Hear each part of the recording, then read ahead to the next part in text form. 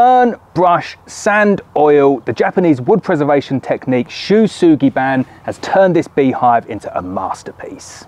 In this video, I'm going to show you exactly how to prepare a Western red cedar beehive just like this. So the idea behind this technique is that it's a very cheap and cost-effective method for treating your cedar boxes to reduce the amount of water ingress and make it less susceptible to insect damage. There is a wonderful side effect to all of that though. It makes the beehives look incredible. So the first thing that I've done is I've glued together my Western red cedar beehives. I sanded them down using 120 grit just to get rid of any of the glue.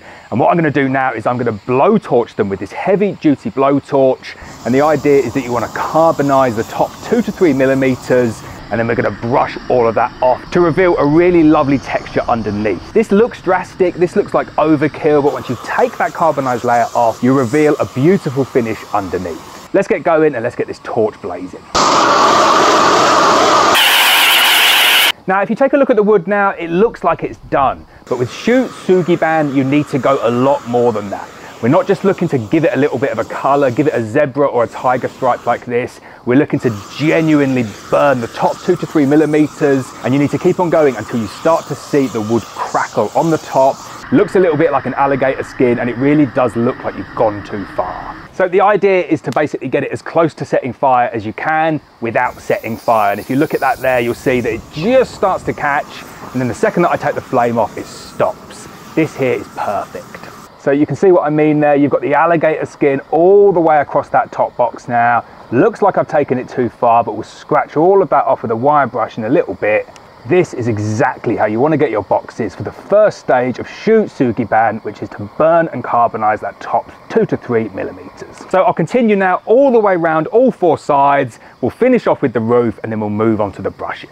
Now, if you only got a blowtorch like this, you can use a blowtorch like this or even a smaller one, but it takes much longer and it doesn't give you quite as even a finish as the big propane torches. I'll do a little bit of this side here to show you what I mean. It comes out a little bit patchy, it does take longer, and I'll finish it off with the propane torch. So one completely charred beehive, fully carbonized on the surface, tiny little bit too much in that corner there. I put it on the pallet to keep it off the grass, but ideally you want to put it on like some gravel so you've not got anything combustible underneath it. That one's still smoking away. Spray some water on it if it's going out of control. This one here is absolutely fine. So the next step for this now is to take a wire brush, work it with the grain, take off that carbonized layer to reveal a beautiful charred grain underneath.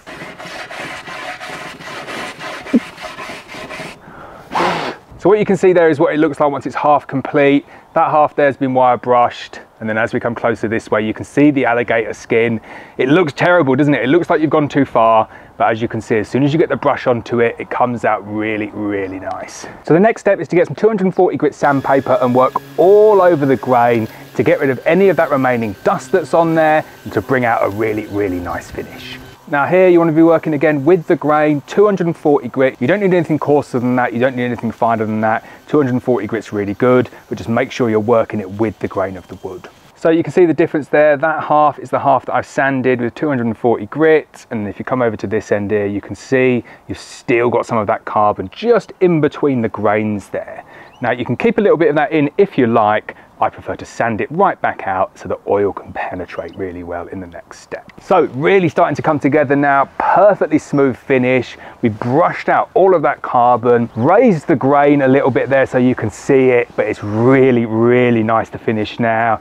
Now you could leave it like that, but I'm going to oil it. I think it really brings out the color nicely and finishes it off and gives it all round excellent protection if you finish it with an oil.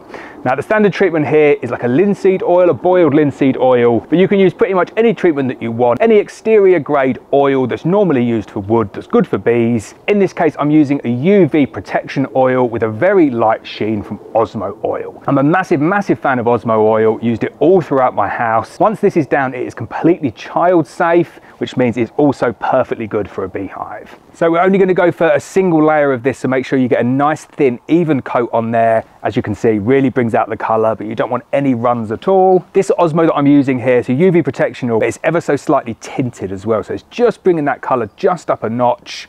And apparently the tint provides additional UV protection as well. So this is going to be completely bomb-proof once it's finished. So there we go, the technique is finished. I've got my oil on there and it's drying away now in the sun. The oil that I've used will dry in about 24 hours and it will take that shiny effect off. But I think you'll agree, it looks really, really nice. A spectacular technique for a spectacular beehive.